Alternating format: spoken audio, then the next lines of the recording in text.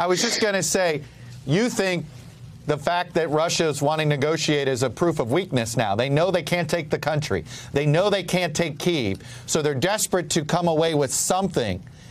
Should that be read by the Ukrainian side as, hey, we can win this war and we can push them out of the Donbas region? First of all, we never give up. And first of all, we never have any doubts that Ukraine will win. But please don't underestimate the Putin tactics.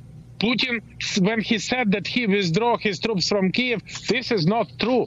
Right. This is, again, the de-escalation a la Putin. He just take it for the regrouping in the Chernobyl zone, for the new attack against Kyiv.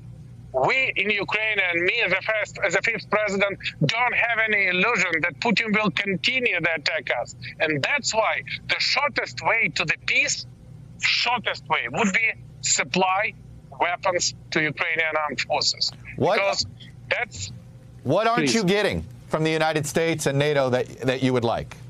First of all, we kind of weapons. We need anti-aircraft missiles, because we cannot give them the airspace above the civilian object you see here, above the nuclear power station, and this is definitely a significant element for our victory. We definitely need anti-tank rocket launcher.